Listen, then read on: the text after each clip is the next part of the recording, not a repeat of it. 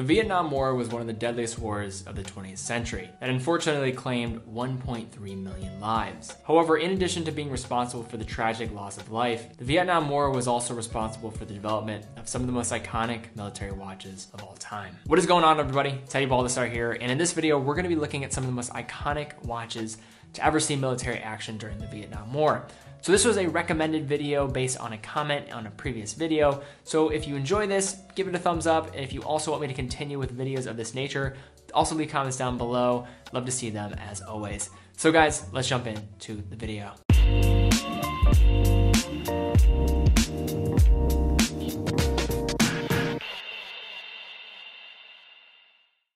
So starting out our list, we have a watch that was one of the first watches commissioned for US soldiers during the war, the Bulova MIL W3818A. The watches were first issued in 1958 and were mostly seen on the wrists of special forces and Green Berets. The watches featured many of the commonly seen developments of military watches of prior eras. The 12 and 24-hour markings on the watch had a very large crown and a set of cathedral hands. The watch had a 34mm case and sported a Bulova 10BNCH movement, making this one of the most trusted watches of US troops during the war until they were replaced in 1962 as a result of the US military changing the testing standards for their commissioned watches. Despite Bulova submitting another watch in order to adapt to the change, the contract was awarded to Benrus instead. And as a result of this, we have our next watch on the list, the Benrus D2U2AP. Upon glancing at this watch, you probably are rushed with thoughts that this watch looks familiar. And that is not by accident, as it is one of the most iconic military watch designs ever produced and really transformed the future designs of military watches going forward. As you'll see with a lot of modern Hamiltons, marathons, and even a lot of Timex that pay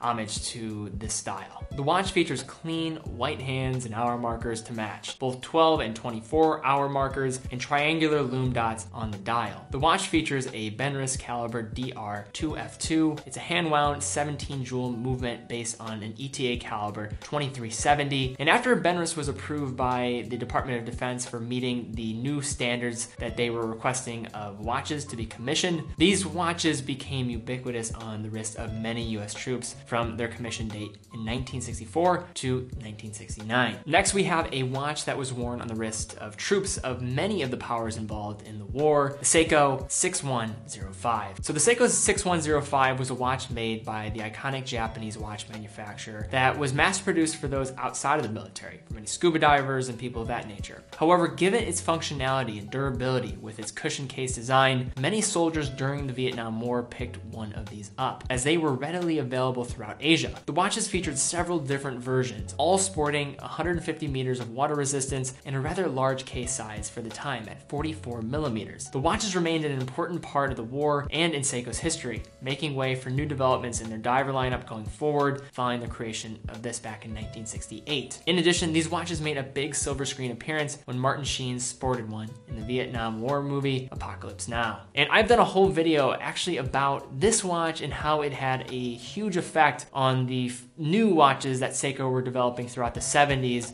So there was actually a letter sent by a scuba diver to Seiko in response to this watch. If you want to learn how that letter changed the trajectory of Seiko forever, I will link to that video in the description down below. So from one diver watch to another, we have one of the most overlooked icons of all time that bared the wrist of many soldiers during the war, the Zodiac Seawolf. When thinking about two of the most iconic diver watches ever introduced, the Blancpain 50 Fathoms and the Rolex Submariner are often the two top ones that come to mind. In 1953, Zodiac released their Zodiac Seawolf watch that turned heads at the Basel Watch Fair. This iconic yet unfortunately forgotten watch continued to turn heads during the war as well, catching the attention of many soldiers who wore them in combat, primarily naval underwater demolition teams and special forces. Given their watch's impressive 650 feet of water resistance, the watches came in as well with a 35mm case and became readily available at PXs, making them a commonly used watch during the war. So now last up, we arguably have one of the most iconic watches of this era. So back in the 1950s, pilots were complaining warning of the inability of poor timekeeping during long transatlantic flights, as there was an increasing demand to create a watch that could track multiple time zones. The original answer to these demands was not actually met by the Rolex GMT Master like many assume when it was released back in 1954, but with the Glycine Airman in 1953. The watch did not feature a GMT complication like the GMT Master. However, these watches were the first watches to ever be able to track 2 different time zones